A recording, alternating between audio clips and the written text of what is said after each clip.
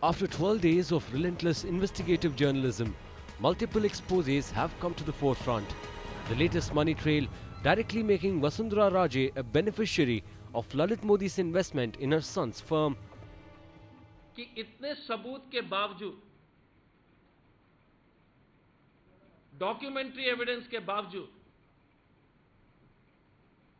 Bharatiya Janata party कह रही है कि वसुंधरा राजे सिंधिया जी ने कुछ गलत नहीं किया. Vasundhara Raje owns 3,280 shares in Niyant Heritage Private Limited, an admission she made in her 2013 election affidavit. But the BJP continues to be in denial, calling the shares a mere gift by Dushyant to his mother.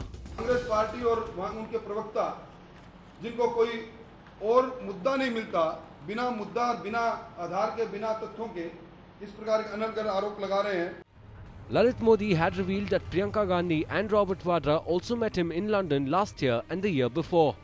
But Priyanka's office has denied Lalit claims.